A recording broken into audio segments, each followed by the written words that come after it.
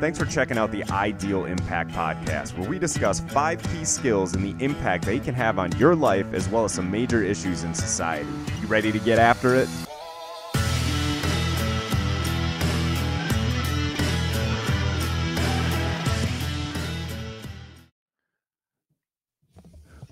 We're live. What's up, everybody? We are going to be taking a deep dive into emotional intelligence today with episode 6. And I have Kyle Wakeman here with me. What's up, Kyle? Oh, how you doing there? We are missing a leg of the tripod tonight. So unfortunately, Brian had to deal with a medical, luckily, doesn't sound like it's horribly serious, but one of his sons split his head. He got some stitches. Sounds like might be dealing with a concussion. So we're wishing Brian the best tonight. And that's the beauty of having 3 of us, is I'm sure there's going to be times where I won't be able to make it. Randy, the same thing. So we are trying something new. So this is our first episode with only 2 of us. So yeah. We have to embrace the unknown, Randy. Embrace the unknown. We do. You know, we're a family first organization, and when something's happened with family, you got to take care of that. So shout out to Easton. I know you're listening, so hope you feel better. Yeah, and probably gonna have a badass scar on his forehead, which chicks dig scars. Chicks dig scars. I mean, I know he's only 3, but hey, you got to start somewhere. Hey, that scar is just gonna, maybe it'll grow, it'll look more badass. We can come up with Easton when you're ready. We'll talk through it. Maybe we come up with a crazy story that you got attacked by like a land shark or some other wild Ohio animal. The alcoholic beverage. Land shark. Yeah, got him. Yeah, maybe maybe he like had too many Zimas. Yeah, and got into a fist fight with a grizzly bear or something along those lines. Fisticuffs. Yeah, we've all been there with Zimas. Yeah, Zimas with Jolly Ranchers. That was always the way to go. Yeah. Do you remember when Zimas made that comeback a couple years ago? And they were everywhere? I sure do. I had one of them, and I'm like, I don't know how people drink this. It was way too sweet. We were somewhere. I want to say, I don't know if we were at a training or if we were at AT, and I just remember we were not there when Zima came, and I was like, make sure you get a case of Zimas because it's going to sell out. And as soon as I got home, I had one, and I was like, "This is not what I remember. This is terrible." Well, yeah, as a kid, like that's sweet. Like I remember as a kid. So when we were living in Connecticut, and one of my friend's dads down the street, he loved Zima. That was all he drank was Zimas. And I remember, did your dog just open the door? No, Callie did that. I was gonna say that is amazing. Yeah, the dogs were in here with me because they were going batshit crazy because Callie and her mom took her mom's dogs for a walk. They walk by the window, and Sophie becomes extremely jealous and she loses it. So they got to hang out with me for a little bit, but she can open doors. Yeah, but that's awesome. She can't open some doors, like screen doors and stuff like that. But yeah, so he had Zimas. He drank them all the time. I remember having a sip when I was little, so I lived in Connecticut from 1st to 4th grade. And I was like, ooh, like this is really good. Well, I haven't drank pop in, I don't know, since like high school. So when Zimas made a comeback and I had that first sip, it was just, I was like, if I drink a whole one of these, I'm going to have the worst headache of my life tomorrow. That's what happens when you get old. I was super excited for it because I just remember. I remember. Trust me, yeah. I remember. Like I was like, because I remember my first party ever. I had like 3 Zimas and I was trashed. I was like, woohoo, life of the party. And I was like, man, I haven't had Zimas in forever. And I used to go, every time I'd go out to the bar, like in my late 20s, early 30s, I would order a Zima just to screw with the servers. And they'd be like, what the hell is a Zima? Yeah, you always ask for a Zima. And then they're like, I don't know what that is. And then when it came back, I was like, wow, this is my moment. And then I had that first one. And I was like, damn, this is just not good. So sorry. I mean, I'm sorry, Zima, but yeah, sorry. I don't know who produced it, whatever it did.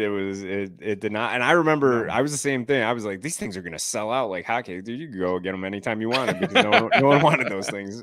I remember you ordering a Zima when we were at Frickers at drill one weekend. And that poor girl, she was probably like 20, 21, like super young. She's like, I let me go see if we have that. Like, I've never heard of that before, and that was before they came back. So, yeah, sure enough, they didn't. They did not. It was not a thing. Yeah. So, How's your week going so far? What are some of those wins that you have? Maybe wins, maybe any challenges that you've had to maybe leverage some emotional intelligence to navigate, Randy? Well, you know, it's only Tuesday, so I we're turned up on a Tuesday once. I yeah, don't we're know if you just knew that. into the week. But yeah, Monday was a rough day, you know, just Mondays are typically my toughest day at work with the students I have on that day, and it was no different on this Monday. It was we were playing soccer outside. I mean, the weather was awesome. I've been able to work on my tan, so there's a win there. I'm able to go outside, get fresh air. But just like these kids cannot play a game without fighting or calling each other names or putting each other down. It's constant. So all I did all day was put out fires. So Monday was a rough day, and then today, like it's so easy to take that bad day and then make your whole week bad. And I've been working on just trying to let it go and forget it and move on to the next thing. So today was way better. Yeah. So I'm going to take that as a win. That's a huge win. And when I was still at the corporate job, every Monday, almost virtually every Monday, I can't say every single Monday, but typically, like you said, it was just horrible. And that it bled into my Sundays too. So my Sundays evenings, especially, I wouldn't sleep well because I was anticipating the next day and I was thinking about what was waiting for me. So I'd have a terrible day Monday. My entire day would be ruined. And it was almost, I was talking to somebody about this earlier. It was like, I didn't even feel like me. Like I would almost have this out of body experience where I was watching myself be miserable. And it's like, what are you doing? And then my week would progressively get better, right? Till I got to the weekend. Friday night, Saturday would be awesome. And then it started all over again. It was just cyclical. And in some cases, even though I was trying my hardest to lean on my emotional intelligence, again, it came back to that point where my life was just so far out of alignment. Like the way that I was living, the person that I was being was so far from what I wanted out of life and who I wanted to be. It was just really, really hard. And there were many times where I had to lean on other people in those cases to help pull me out of that mindset.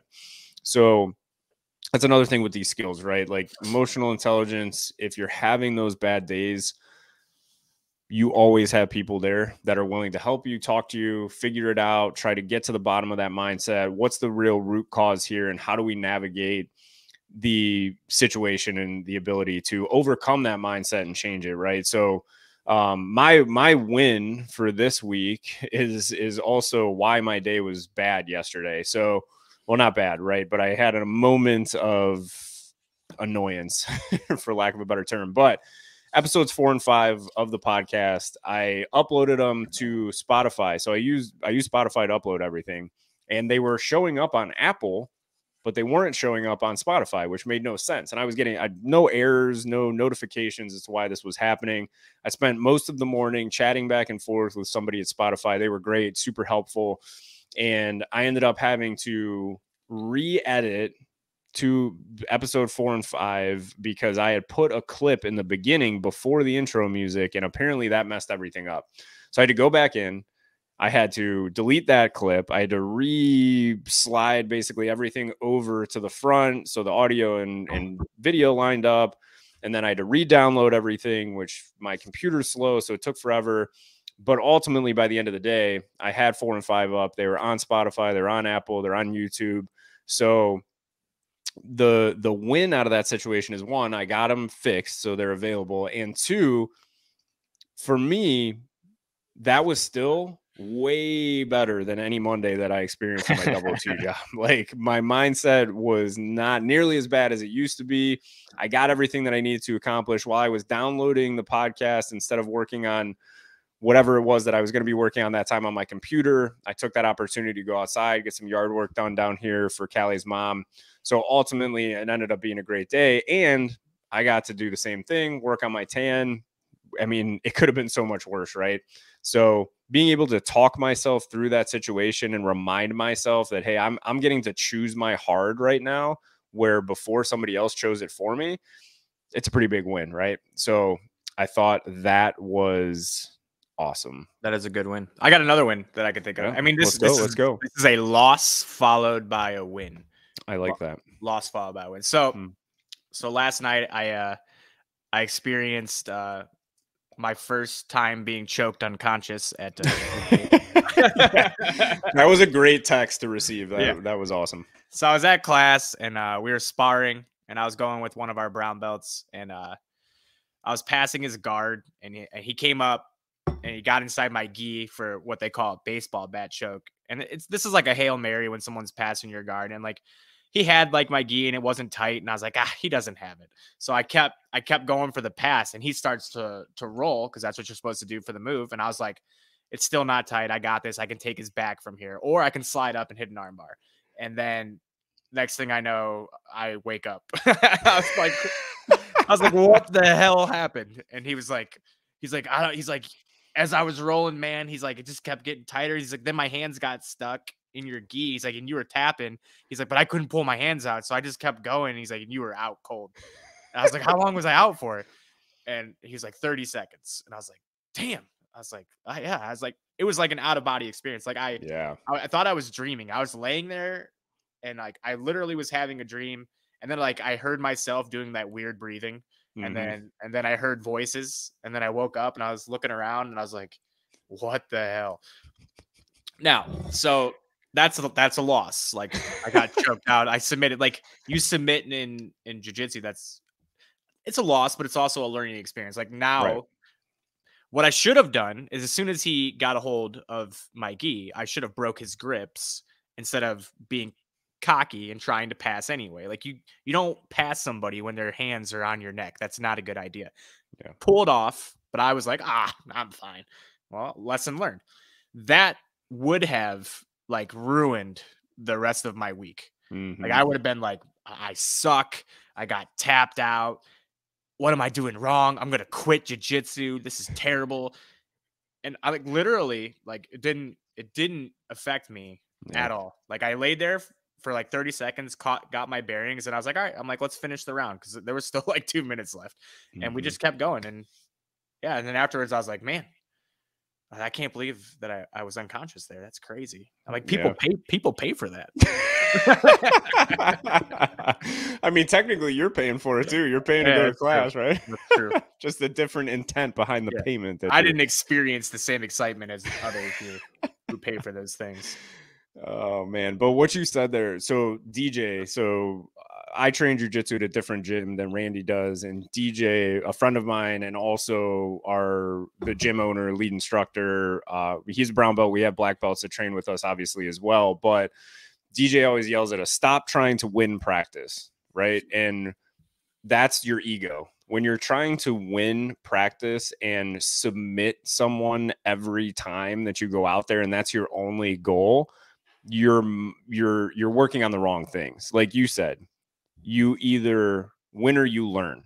Like there really is no losing. And that's the same thing in competition too. Like if I don't win, I'm going to learn something. And even if I do win, I hopefully just learn something as well, right? I learned what I did right in that situation. If I don't win that match, I learn what I need to do better the next time, right?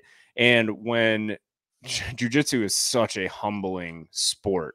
Like for me, so Randy wrestled in college. I did no combat sports other than Taekwondo when I was a little kid. And let's be honest, like that doesn't even count. But man, I would go in there. I'm 6'4". At the time when I started jiu-jitsu, I think it was like 230, 235. And I would just get worked by people that were half my size. Randy would kick the crap out of me. You remember that time when it was just you and I in the gym and I just completely had a meltdown? And yeah, you were being a dick. Yeah, I 100% lost my emotional intelligence. And that was my ego speaking. That was my ego. Instead of focusing on the lesson learned and instead of focusing on getting better, I was 100% only focused on the result of the match. And my ego hurt. And I completely freaked out. Not only did I ruin I was in a bad mood that entire day. I ruined I was to the point, it was so bad where you didn't even want to train with me. You're like, I'm not going to do this anymore if you're going to act like an asshole like that. And you should. That was the right thing to tell me. And again, that was really, man, had we even started this yet? Like, had we No, even no. So that was no. that was pre-ideal. And Yeah. that's how far I've personally come since then is I get my ass kicked all the time. Like I'm rolling with, purple belts and brown belts and black belts, Jose, Nick, these guys that are really fucking good at jujitsu. And I never get upset anymore because I mean, and Jose laughs at me, he does it to everybody. Like he'll be Right. choking you out and laughing at you, but it's fun and he's having fun with what he does. And that's what it's all about is learning, having fun, getting better. Jiu-jitsu, I can't say it enough. Like, and not just jiu-jitsu, Muay Thai, wrestling, martial arts in general. Like, if you're not doing it and you've ever thought about doing it, and it's something that you even have the slightest inclination that you might enjoy, go do it. It will benefit you in so many other ways than just the physical. It's one of the best things you can do for yourself. No, it's life changing. It's like it's changed my life. Like the first time I ever went, like I was going with our instructor. Now I started right out of college. Like I called and I was like, hey, I want to come check this out. And at the time, the guy was a purple belt. And he's like, yeah, come up here. He's like, college wrestler. It's awesome. You can work with me on my takedowns because he was still competing. So I went up there. I must have took him down probably like 45 times straight into a submission. Every time I got a takedown, I was the one tapping. And I was like, man, I am getting my ass kicked. This is a humbling experience. Yeah. I ended up having to make a choice. Do I want to do jiu-jitsu or do I want to coach wrestling? I chose to coach. And then once I, gave up the coaching, I went back to jiu-jitsu because you persuaded me to do it. Because it's not an easy thing to do, like at 36 years old, to go back into a gym with a bunch of young kids and grapple. Because, like no matter like what kind of shape I'm in as a 36-year-old, like I feel like I'm in decent shape. It's not the same as someone who's 25 and in decent shape. Like it's not the same. Dude, I train with Chris Draghi. Shout out to you. Congratulations on your win the other night as well. I unfortunately didn't get the chance to watch it, but I heard great things. That guy's a freaking animal. He is an animal. He's an all-American collegiate wrestler and the single hardest working person I've ever witnessed with my own eyes. I mean, the things that he puts himself through physically, talk about discipline, and his nickname's the Grit, and 100%, fitting. The gritty. It is an awesome nickname. He's tenacious. He's gritty. He's disciplined. The guy, I mean, he's athletic. I used to get so mad that he would kick my ass, and he's my size too. And it's like, why am I getting mad? Like, this dude's a fucking animal. Like, I eventually changed my mindset to that. I overcame my ego and I'm like, instead of doing that, I just want to be a really good training partner for this guy. Like if I can do that at my age with my lack of experience, I'll be very happy with that. And in order to hopefully help make him a little bit better. Right. But that's the humility that comes with what you just said, going out there and just, man, some of those guys are killers. Like, and I know that you train with some freaking killers too up at 440. Yeah, another Lake Erie guy, another Lake Erie All-American, Evan Rossborough, like purple belt, went to ADCCs and he's beating black belts and takes fourth in a 30-man bracket. Like that's insane. Yeah, Evan beat the shit out of me one time. I rolled with him. I'm like, dude, this guy's at next level. Like, yeah, and he's usually not even like putting in a whole lot of effort, which makes you even more. But like, I'm like, I can't get mad because like he's in his mid-20s. My mind thinks that my body can move like it used to, and then I go to do it and it doesn't work. And I'm like, well, that's what happens when you're almost 40 and you have all these injuries. But yeah, it's a humbling experience. Like you said, like not trying to win practice, like that is so hard to get in your head. It took me a year to get in my head. But if you're trying to win practice, what positions are you going to be in?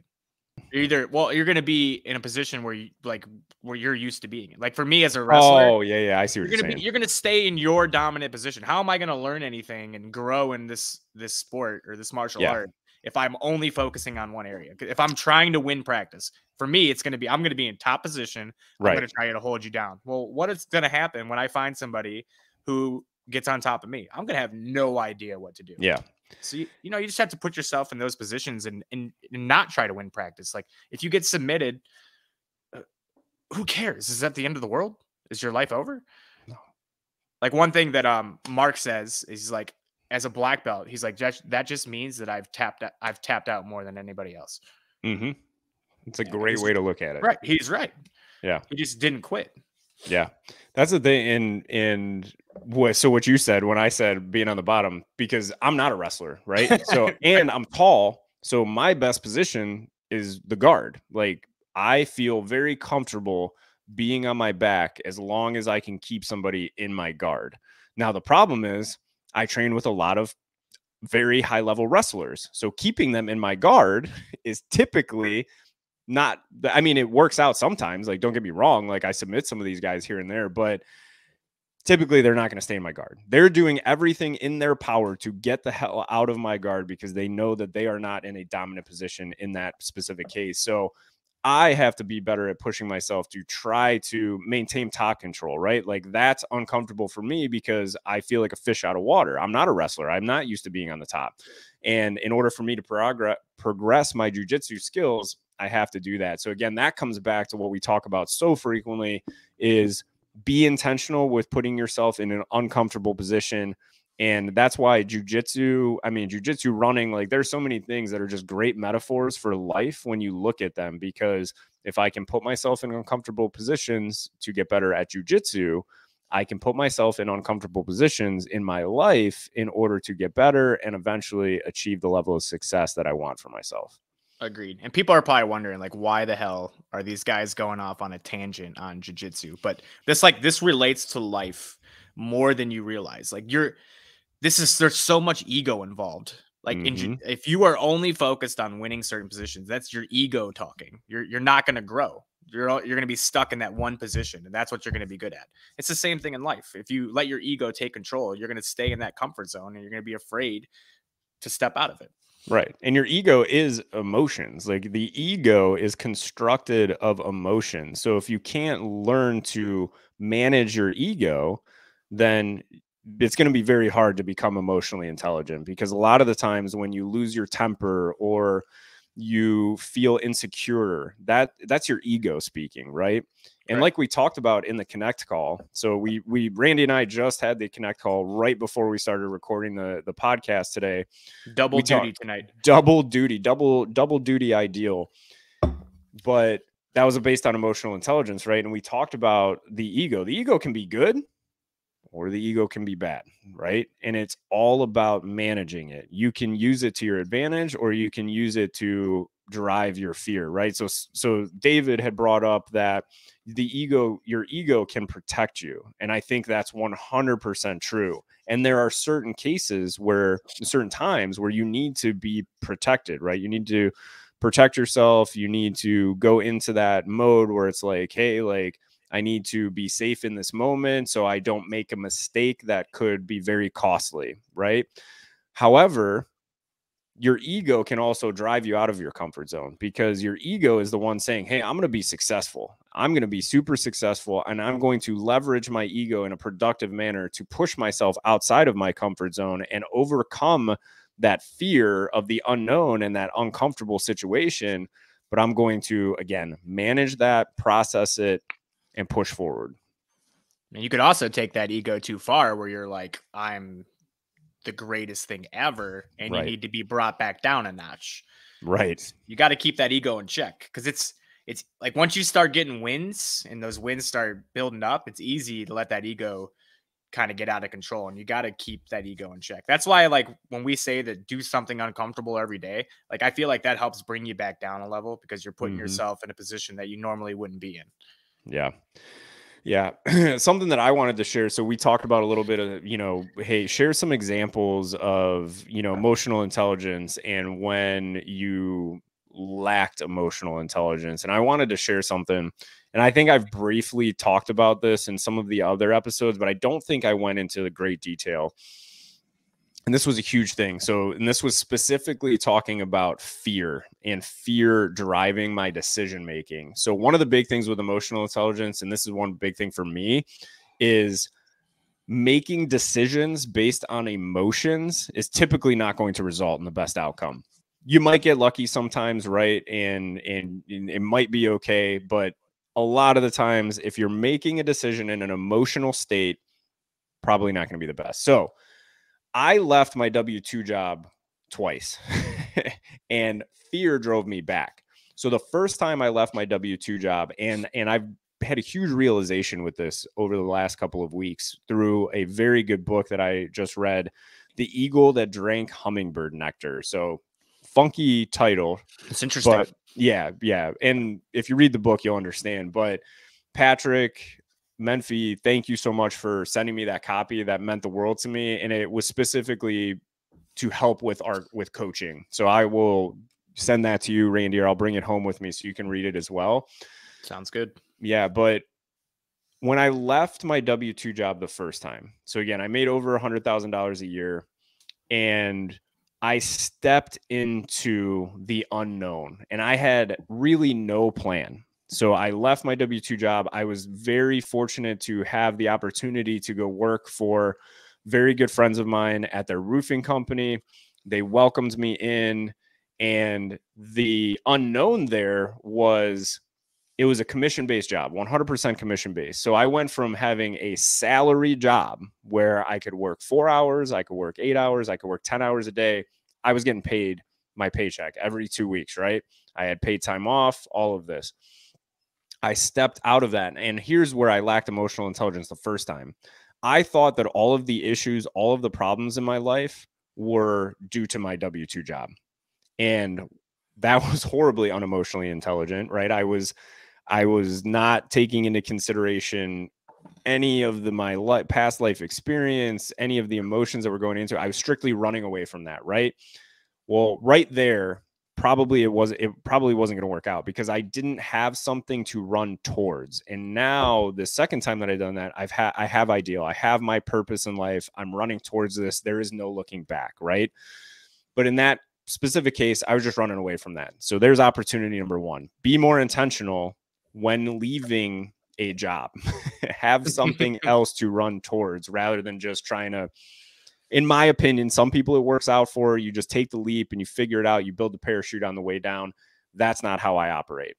So what happened was once I left there and I was living this less stable life and living in this unknown world, my anxiety, my fear, everything just skyrocketed. And what was the first thing that I wanted to do? I wanted to run back to the shit that I knew. I wanted to run back to the stability. And again, I shouldn't even say the things that I know. And this is something that I talked about with my coach today. But the more predictable, right? It was more predictable. I don't know. Your my comfort job, zone. Yeah, you my comfort comfort zone. Go back zone. to your comfort zone. Right. But that job could have been gone the next day. I don't know. Maybe they eliminated that position when I went back. Right. You know, nothing is 100% known, but it is more predictable, right? So I ran back to that. Had I taken a few days to fully process that and think, why are you doing this? Why are you going back? What is your plan? I would have realized that I shouldn't have gone back in the first place, right? But in my head, I had allowed my fear to drive me so far as to construct this grandiose plan and make myself believe that I had the right intent by going back. And that entire time, I was so wrong. And deep down inside, had I really dug deep, I would have known that. But again, I let that fear, that anxiety, that discomfort, that lack of stability, I let all of that drive me right back. And within a month, I'm like, why did I do this? And at that point in time, we had started Ideal. We had gotten the concept, like we were figuring things out. And had I not had that, had we not done that, had we not made that progress, maybe going back would have worked out a little bit longer term than it did. I made it 5 months, like not a long time.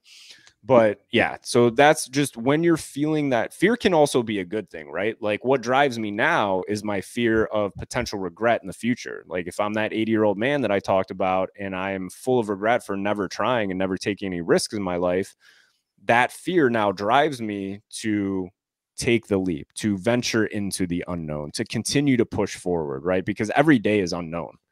And if you do not embrace the unknown, you will never achieve the level of success that you want to. And again, this is all stuff that I talked about with my coach today.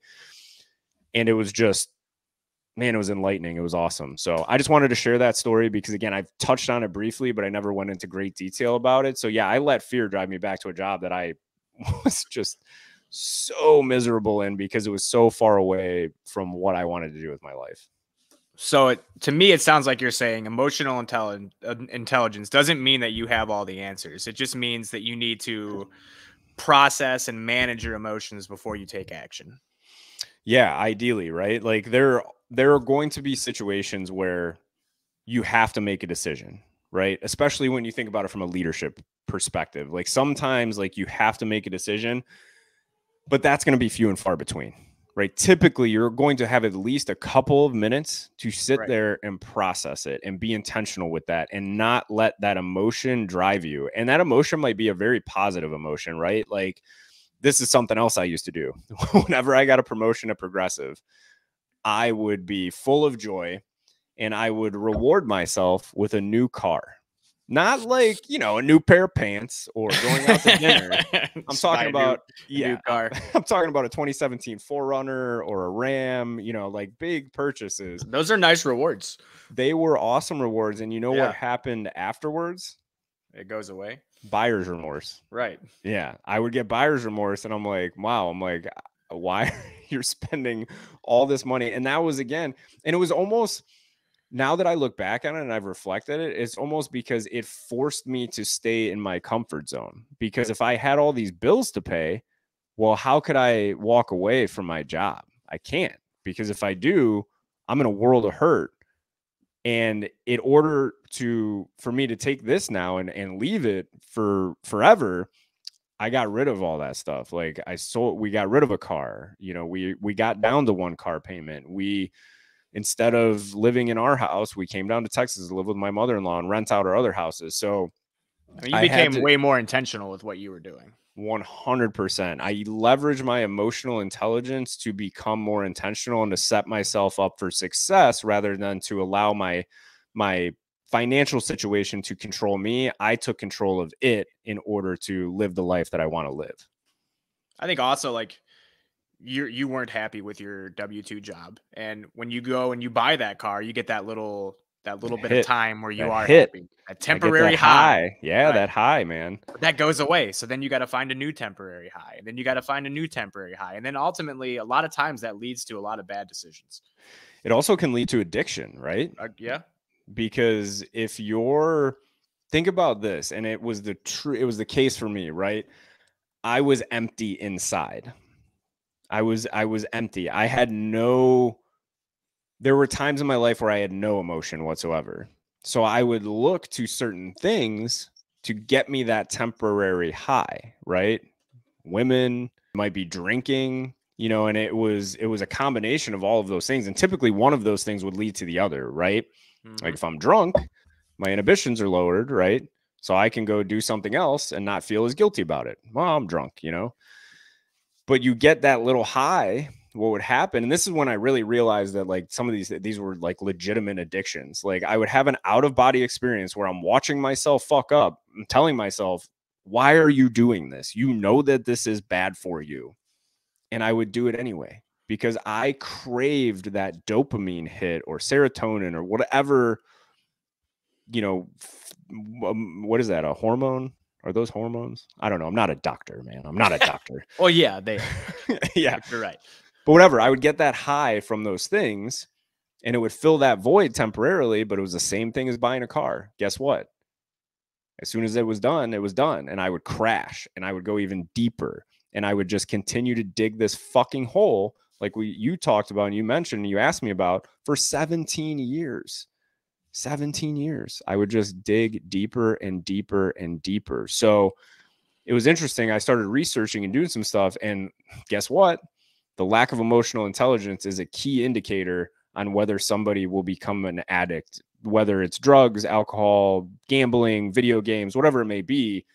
If you lack emotional intelligence, that could potentially be a very realistic result for you, is to get caught up in some form of addiction.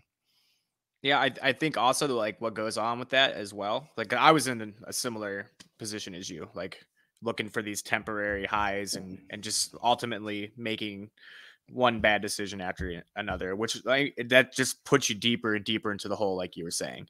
But then like you get this like imposter syndrome that we've discussed before. Like I don't feel like if something good happened for me, or like if something potentially, like if we had an idea that was gonna maybe take us somewhere, I would like self-sabotage myself because I didn't Mm-hmm. think that I deserved it. So then that you have that added on to all this other stuff that's taking place. And it like if you don't have a manage on your emotions, like you can spiral downward pretty quickly. And you could Freaking stay quick. down there for a long time. Yeah. And think about that one decision can ruin your, not, and I don't want to say, well, it could. I mean, it freaking could, right? You getting drunk, getting into a car, killing somebody, killing yourself, paralyzing somebody, paralyzing yourself. Like, not only are you ruining your life, you're ruining other people's lives. And there are so many people that are impacted by something along those lines. So, like you said there, learning to manage your emotions and not ignore them, right? So I think that's a common misconception is, and we have talked about this a little bit too. It's like, well, don't get mad. No, I'm a human being. Like, I'm going to get mad. It's a matter of, okay, I'm mad. Let me not act out of anger. Let me process my emotion here, figure out why I'm mad, address the root cause, and not react to it. And the more that you practice it, and a big thing of practice is when you make a mistake, reflect on it and think about it. Try to figure out why you did it and then get better moving. Own it too. Yeah. Yeah. Own it and then make improvement on it. 100%. And that's when it comes down to ownership and actually taking action, right? Like, you have to take action in order to make it better. But like, I don't know what it is with when we were growing up, it was like boys didn't show emotion. Like, you were told to hide it, or boys don't cry, or you just bury it. You just bury it. So that's what I did. I would just bury it. Well, what happens when you bury emotions? You're going to explode at some point. Like, a person can only take so much. And if you're not dealing with it, it's going to come out, and it's going to come out in a negative way. So like, I would have these outbursts, and everyone's like, oh man, you have anger management issues. And I was like, I have anger management issues. So like, then I go to therapy, and I'm talking to the therapist, and like, therapy for me, like, I didn't get a whole lot out of it because I didn't want to talk about like 4-year-old Randy. Like, I didn't see how that was going to be beneficial, but she did say something that made sense to me. Like, anger is never the first emotion. Like, it's not. You're frustrated, you're irritated, maybe you're, I don't know, you're overexcited. Like, it's never just anger. Like, what made you angry? Something happened prior to that triggered the anger response. That made sense to me. So like, I try to focus on that. Now I still slip up. Like, it's hard. It's not easy. Like, simple, but not easy. And yeah, like, you're not going to be perfect with this stuff. And we say this a lot. Like, it's not about being perfect. It's a process, and it's the goal is to make progress along the way. You're going to slip up, but if you reflect on it and own it, and then determine, how am I going to make sure this doesn't happen again? That's being emotionally intelligent. Yeah. One thing too that I forgot to share about that W2 journey, what I just realized when I was reading that book, and I completely forgot to get back to it, but it was talking about identity and labels. One thing, and again, this comes back to emotional intelligence, is I made my salary at Progressive part of my identity.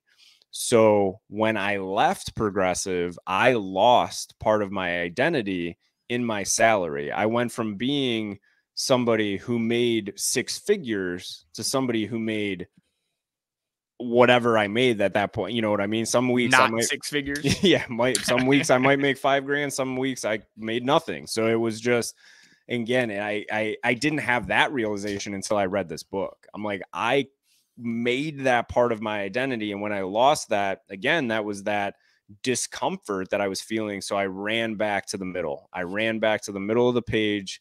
Instead of living in the margins on my own terms, I went back to what I knew and what I felt comfortable with. So let me ask you something. So how do you think emotional intelligence plays into leadership and when you're in a leadership role?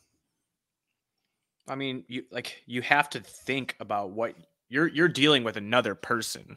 Right. So like, another person's going to have emotions. Like, if I'm coming to Kyle to talk to him about something, I need to take his emotions into account.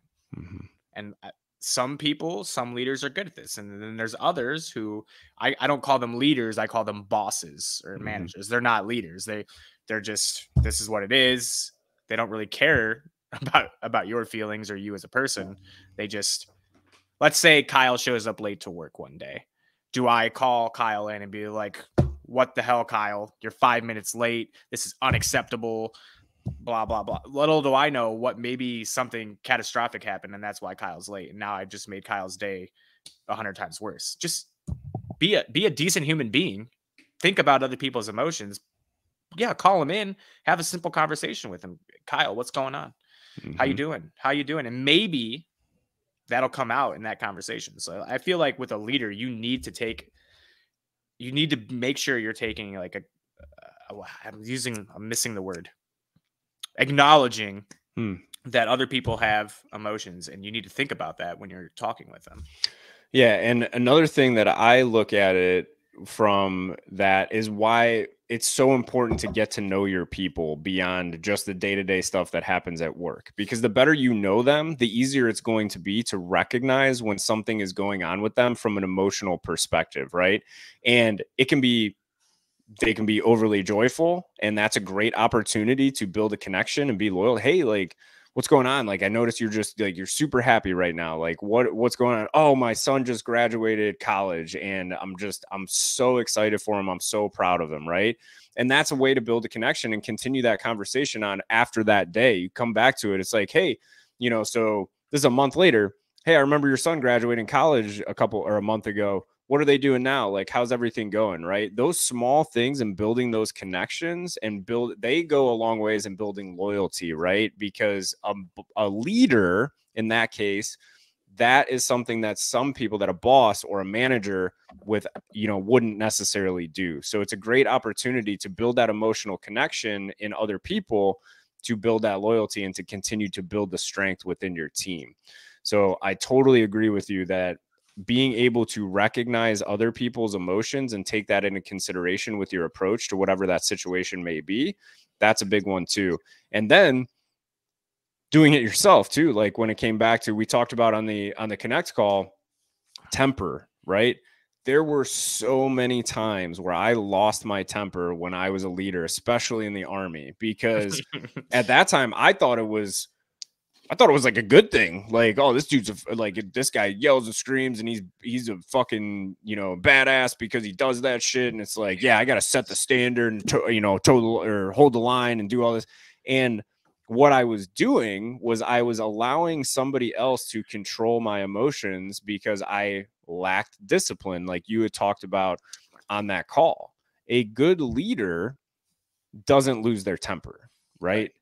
And yes, does it happen from time to time? Yes. However, I shouldn't have lost my temper in front of all of my subordinates, because that makes me look like somebody who is out of control. And that's definitely not something you want in a leader. You just said that it happens from time to time, and it does. But should it? No, it should not. No, because if you are truly being emotionally intelligent, you're processing your emotions before you respond. So as a leader, especially as a leader, you should not be losing your shit. That is you lacking discipline. That's what it is. You're lacking discipline. And if it does happen, then you need to take accountability and you need to make it right. You can't blame the person for you losing your shit. No, 100%. And it didn't happen nearly as severely at Progressive as it did in the Army. Like, I learned from those mistakes that I made. And were there opportunities where I could have handled situations better? Absolutely. But I wasn't screaming on the floor at people or anything like that. So I improved my level of discipline in those situations by learning from my mistakes in the Army and applying them to Progressive. Right. Right. So it's about making mistakes and learning from them. Like that's life. Right.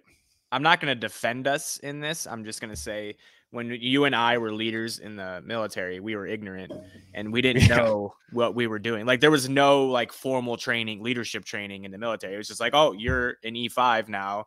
You are responsible for these people. Here you go. Like, no one showed us how to be leaders. We just thought, like, you're at basic, drill sergeants yell to get their point across.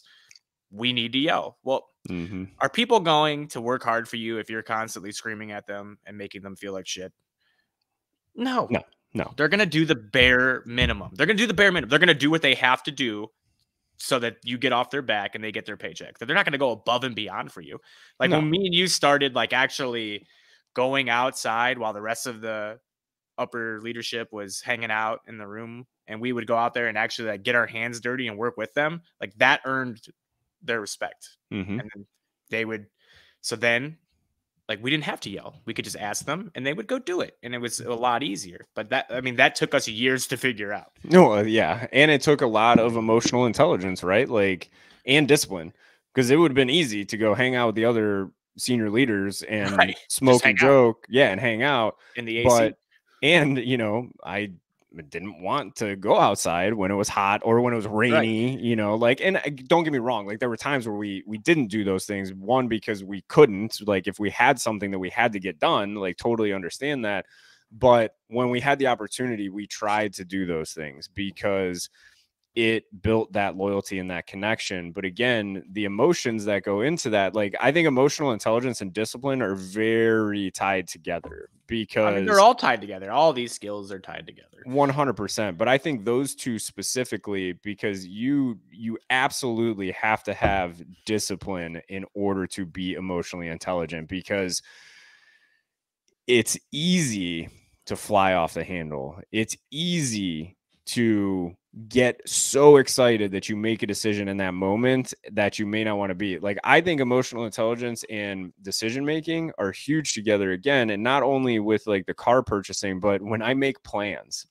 Like I'm in the moment, right? I'm hanging out with my buddies, like we're enjoying some beers. I'm in the moment.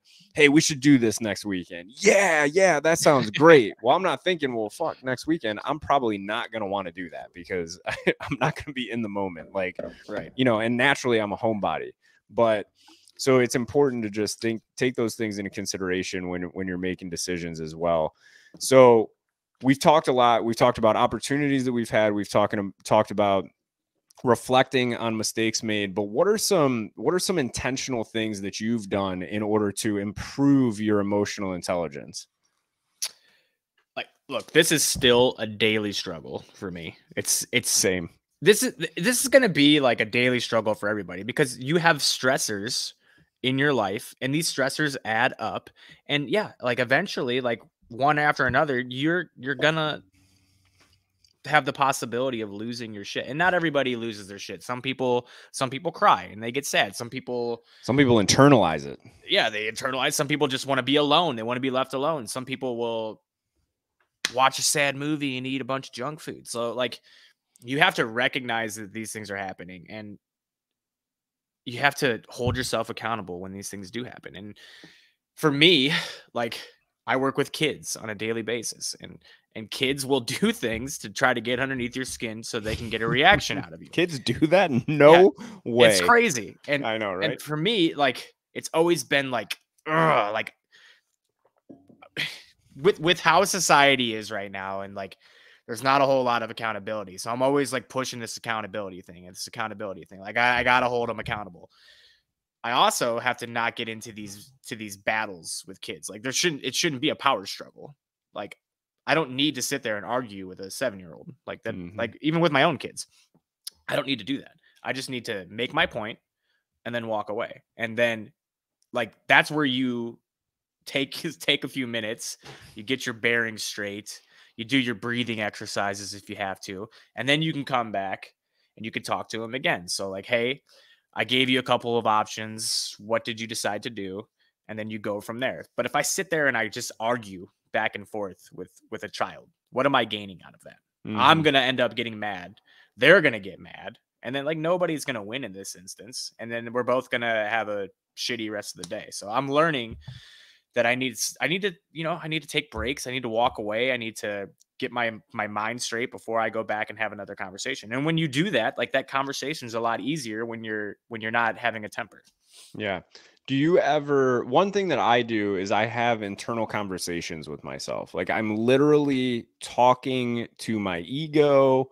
I'm talking to myself, trying to figure out why I'm angry. Like, do you have internal conversations with yourself when it comes to the emotions that you're feeling in a specific situation?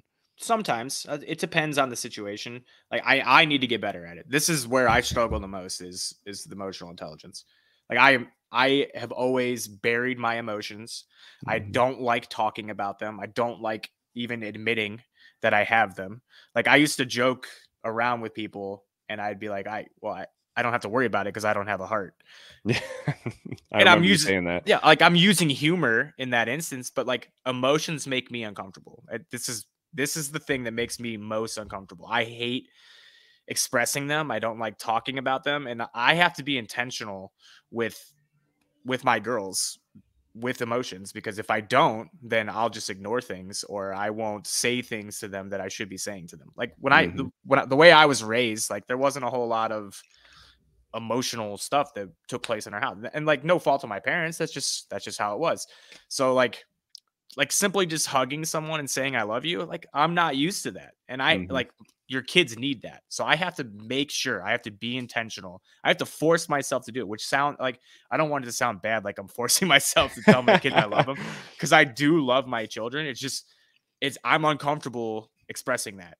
But I Yeah. have to make sure that I do it because I don't want to screw them up by not saying those things to them. So yes, I Yeah. do have those internal conversations with myself. But what I have to remember is like when I am getting angry, like I need to make sure that I'm having those internal conversations because sometimes I'll just flip. Like Yeah. I don't even think. I just see red and then I react. And that's usually when you say something stupid or you do something stupid and then you get yourself into trouble. Yeah.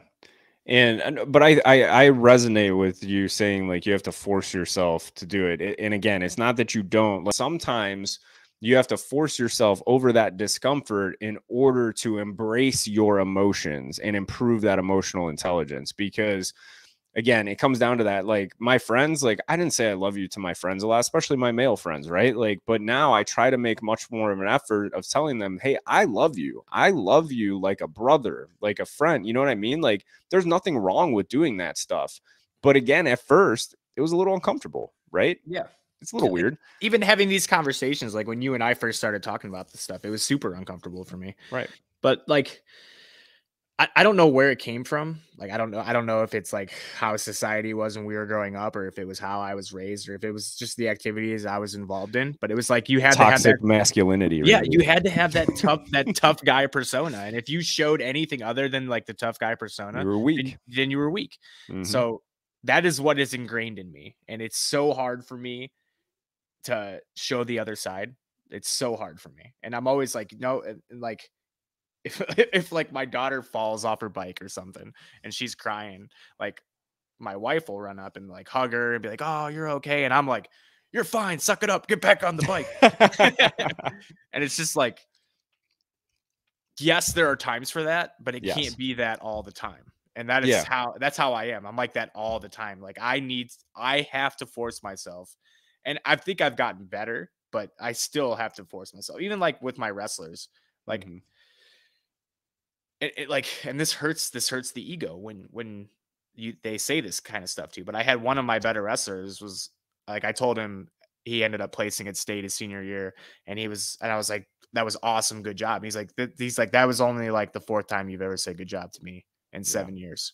And I was like when I really reflected on that, I was like, damn, like really I never Hmm. said good job more than that. It was always like, okay, he came off the mat, he won.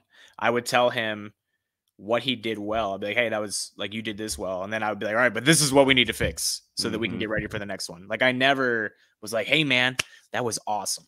Like that was Yeah. it. That was awesome. It was always, all right, you did this okay, but this is what we need to fix so that we can get to the next level. Yeah, and you got to be intentional with celebrating the successes, right? Celebrate the process, celebrate the success, but I think that's again that comes to emotional intelligence is this is I think the male energy. So there's a female energy and there's a male energy and we all exist in both, right? But some of us are more one than the other. And you could be a male that has a higher female energy and a female that has a higher male energy, but typically when you're a high male energy, it's constantly the next thing.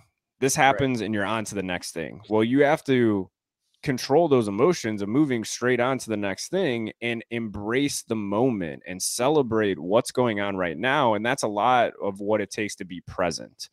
In order to be present, you have to control those emotions of already moving on to the next thing and focusing strictly on the results, right? We talk about that too, the enjoying the process and enjoying the journey and embracing that.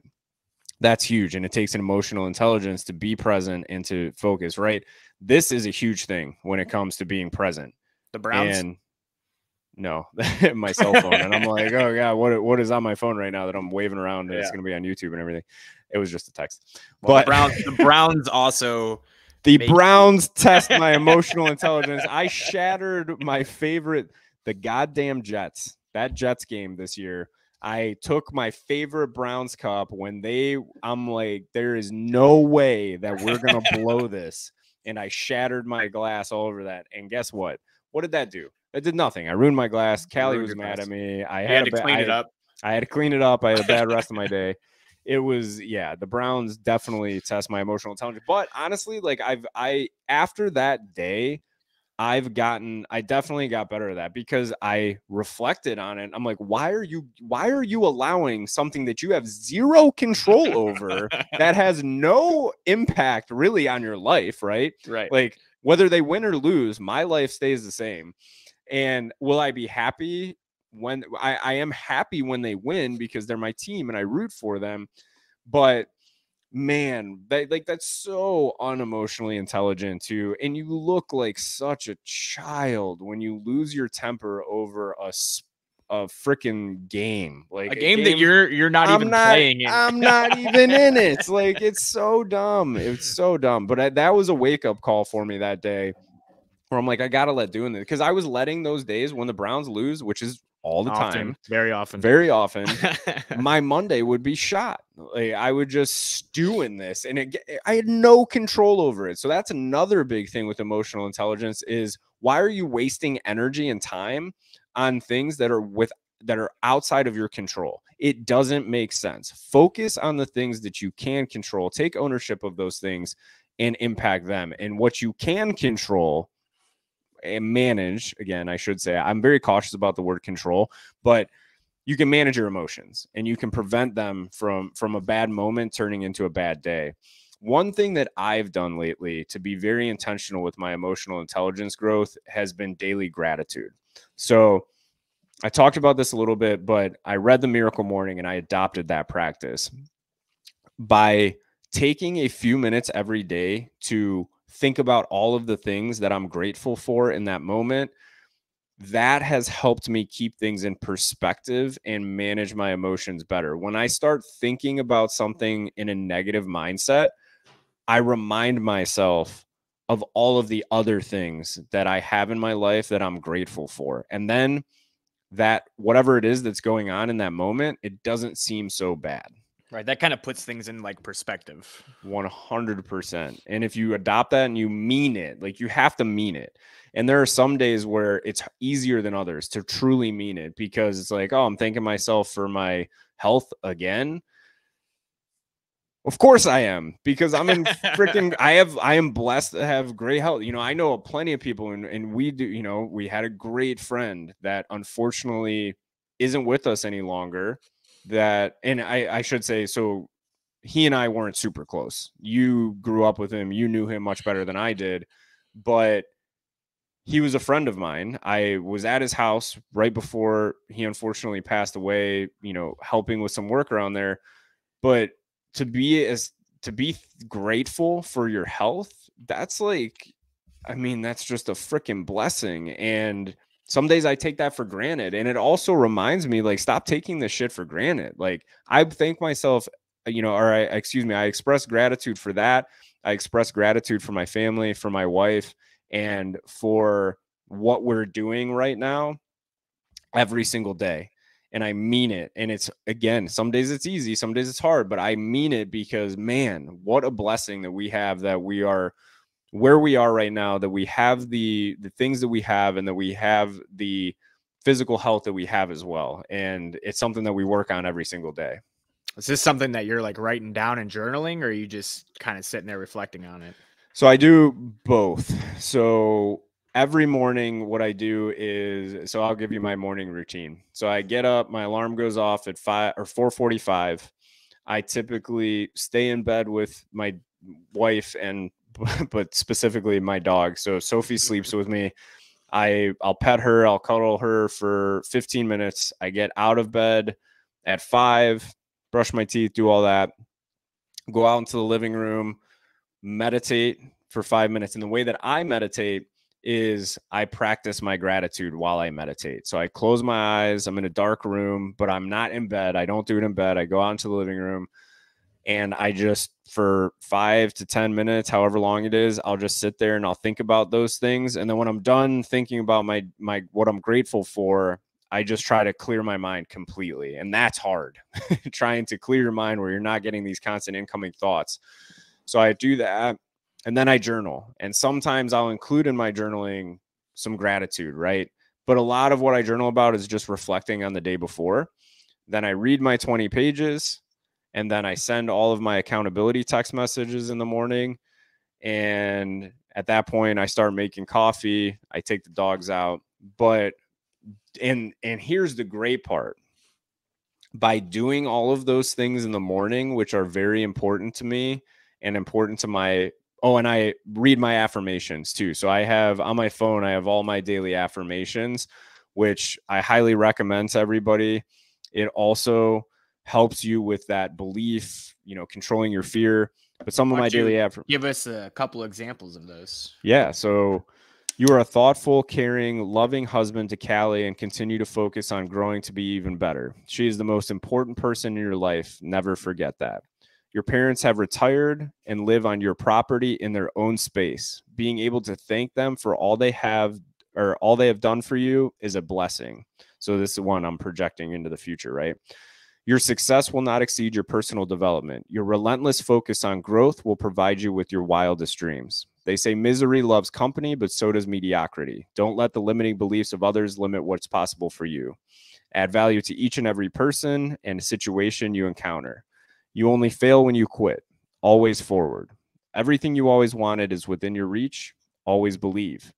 I am committed to maintaining unwavering faith that I will reach my goal and put forth extraordinary effort until I do, no matter what. There is no other option.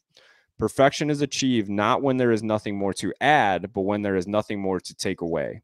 Spend money on memories, experiences, investments, and yourself. You will always make it back. And then the last one I just added, you will make $5,000 a month in passive income by 2024. So that's awesome.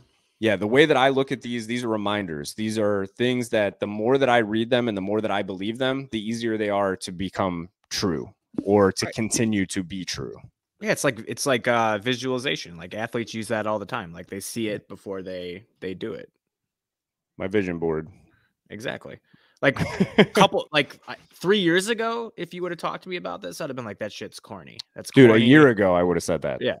Like I'm not doing that. That's corny as shit. But like when you look at like successful people, like visualization is huge. Like I remember being like my college coaches are like, you should sit down and you should have the match in your mind, like play it out move by move before you even go out there. Visualize what you want to do. And the ones who did that were successful.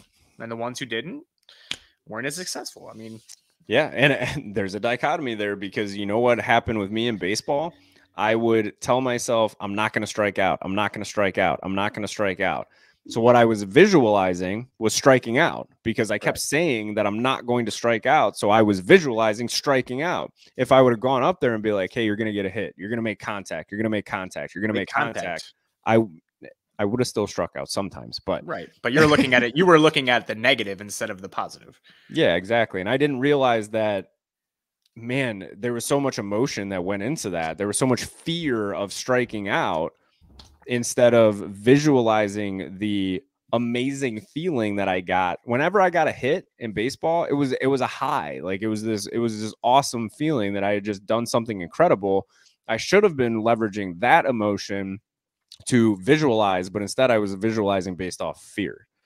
Like we didn't plan on going into talking about athletics with this or performance, but if you can't manage your emotions, they will ruin your performance. They will ruin it.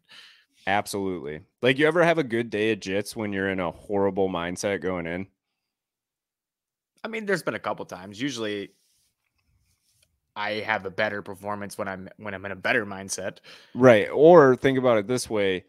How do you handle getting your ass kicked when you're in a negative mindset compared to when you're in a very positive mindset? Not as well. Right. When I'm going and I'm in a positive mindset, I'm in a good headspace, my emotions are in check. I don't care. I'm living in the moment. I'm having fun. I'm learning from what's happening. When I go into it and I'm pissy and pissed off, which doesn't happen frequently anymore. So this is going back in time. Well, I haven't trained in almost 2 months now because I've been in Texas, and I'm intentionally taking a break from jiu-jitsu too because my body was just hurt. But I would, that's when I threw temper tantrums, and I would get choked out or, get submitted, and I would throw a freaking hissy fit, and it was stupid. And I was going into that with a bad mindset, and I wasn't managing those emotions and trying to leave that at the door when I walked into the gym and stepped onto the mat.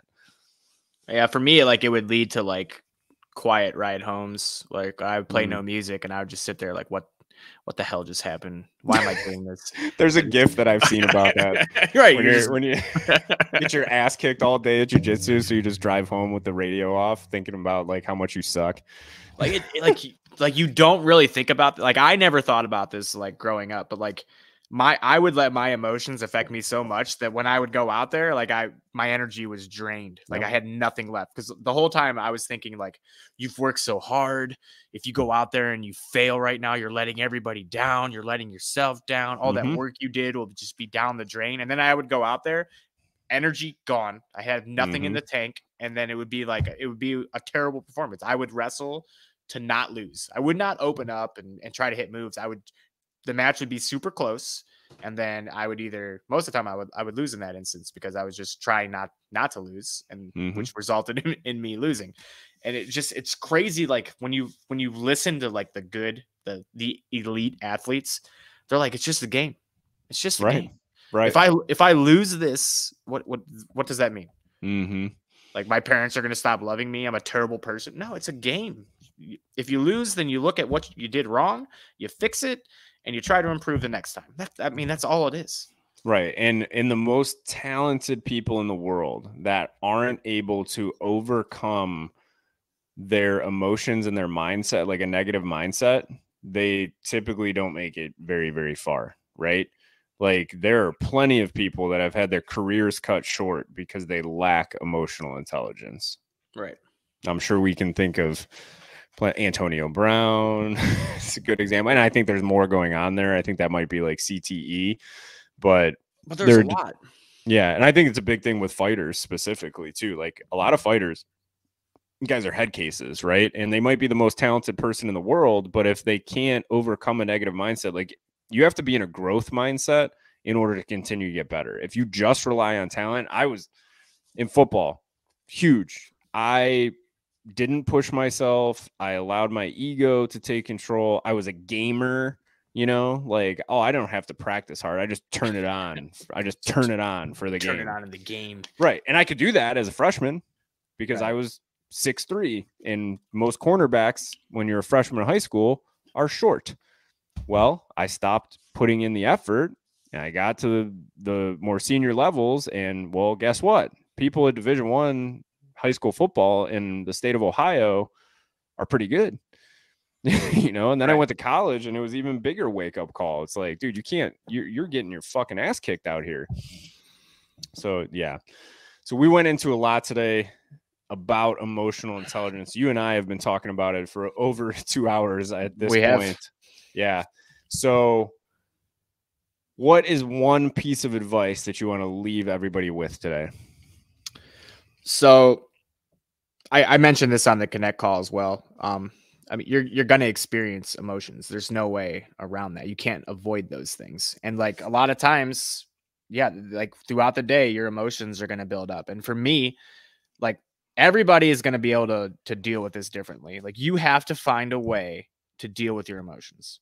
Find something that you enjoy doing that you can do on a daily basis that's going to allow you to deal with those. And for me, like when I get off work, the first thing I do is I work out. I have to do a workout, and it allows me to release all that frustration or whatever emotion it was throughout the day, and then I can calm down and I can be with my family. If I come home and I don't work out and get that aggression out or whatever it is, then I'll tend to be a little more pissier, and I'll probably be short tempered, and I may take it out on my kids, which is not fair to them. So you have to find a way to deal with this stuff. And exercise is a great outlet. Some people like to do artwork. Some people like to listen to music, go on a walk. I mean, you find whatever you like to do and do that on a daily basis, and it'll help you manage these emotions.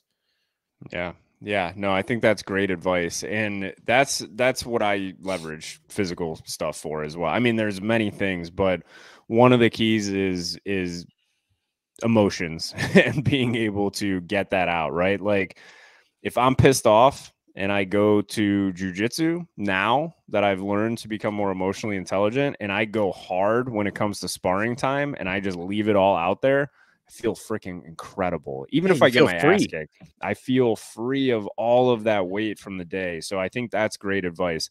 So the advice that I want to leave everybody with is when you're like, let's use a workout as an example. Most of us, we get up in the morning and we have this battle with ourselves. And it's like, oh, do I really want to go to the gym right now? Do I want to drive up there? Do I want to put in that much effort? Think about how you feel after you get done working out. And now think about how you feel from an emotional standpoint when you skip that workout, right? I never go to the gym and regret going to the gym. Never once have I ever gone and done a workout and be like, oh, man, I really shouldn't have done that. However, when I skip a workout, which typically doesn't happen, what typically happens is I'm like, I'm not going this morning. And then I feel so guilty and so bad that I didn't get my workout in. And I have all of this frustration built up because I didn't get it out in the morning. Why would I prevent myself from doing that? Right. So I have this internal conversation with myself over constantly. I might do it until the minute I get out of the car to step into the gym. I'm telling myself, I could just turn around and go back to bed. No, I'm thinking about the reward that I'm going to get from doing it, getting it done, and getting it in. So there are so many things involved when it comes to emotional intelligence. But again, that right there is an example of discipline. That's an awesome example, though. Yeah, like, it's a great example. Thank you. I thought it was great. Well, I mean, there's a book that I read. It's called Chosen Suffering, and it's by his name's Tom Ryan. He's the Ohio State head men's wrestling coach. Mm-hmm.